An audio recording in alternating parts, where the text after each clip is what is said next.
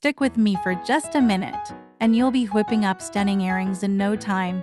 Even if you've never made earrings before, you'll need charms, earrings bases, pliers, and metal rings. Slide your charm onto the ring and attach your earring base.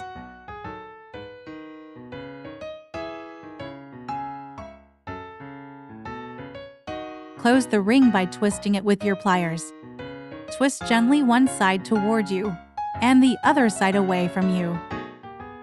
Let's zoom in to master this essential yet super easy technique right now. Hold the ring with pliers on either side of the gap.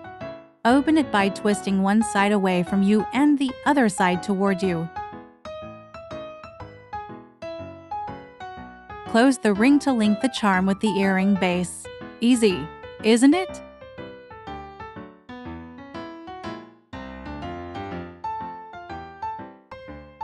Repeat the steps for the second earring.